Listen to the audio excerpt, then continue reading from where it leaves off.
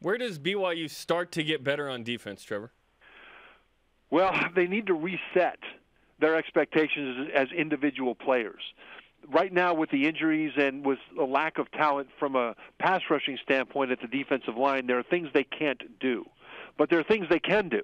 And those things are play your assignment fanatically, with the technique you're taught fanatically, and do nothing else.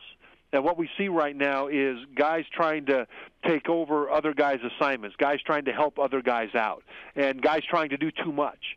That's a problem. Now, I can see why they want to do that, because part of the perfect storm is the injury on offense to Taysom Hill, and the defense feels like it has to pick up the slack. But in doing so, they're actually making things worse.